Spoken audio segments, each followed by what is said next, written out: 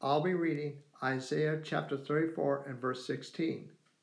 The Word of God says, "Search from the book of the Lord and read.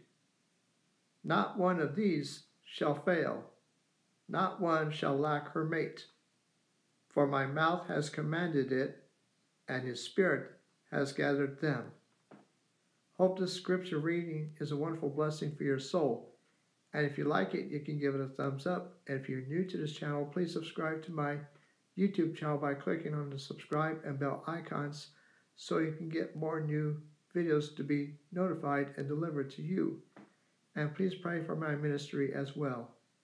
May God richly bless you.